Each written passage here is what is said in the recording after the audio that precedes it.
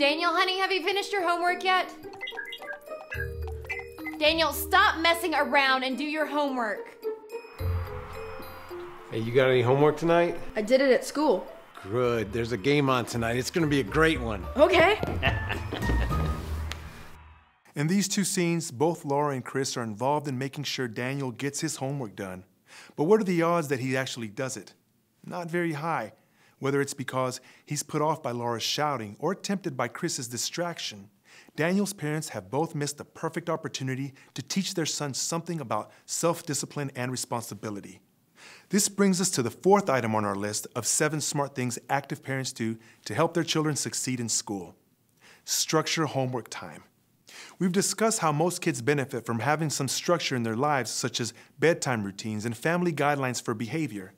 As with most things, dictator parents tend to take this too far and provide too rigid a structure that can never flex, while doormats tend to provide too lax a structure that does not give the child enough support. The active parent's goal is to find a good balance between these two extremes. There are 4 important steps you can take to structure homework time in your family. 1. Help your child set up a regular work area. Some kids prefer to do homework in their bedrooms, while others like the kitchen table. The key is that it is quiet, well-lit, has a good surface to write and spread out books, and is free from distractions such as the TV or other people congregating. Some choices may depend on your child. Listening to music, as long as it isn't too loud or intrusive, seems to be okay for many kids, while others prefer quiet. But don't fall for the old "I can multitask" routine. They can't. What most people think of as multitasking is really just the mind switching back and forth between tasks, which is not good for learning. This is especially true when one of the tasks is watching TV. A better rule of thumb is to do what you are doing, then move on to the next task. Another way to help structure your child's homework is to agree on a regular study time. You may need to vary the times to work around other activities like sports practice or music lessons. What's important is that you make a schedule and encourage your child to stick to it. This will underscore the importance of learning and help your child learn to avoid procrastination. Okay, so we agree the best time for homework is right after dinner, Sunday through Thursday, 1 hour each night. But what if I don't have any homework? If you don't have any homework, or if you get done early, then you can read a book, or you can get ahead on another project. The idea is to use that time and get in the habit of learning.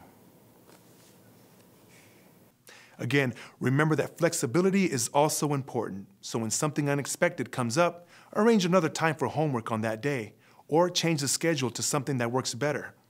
Our third homework tip is to treat your child's regular study time as a learning time for the whole family, a time at which your home is quiet and everyone in the family, yourself included, is doing something to further their learning.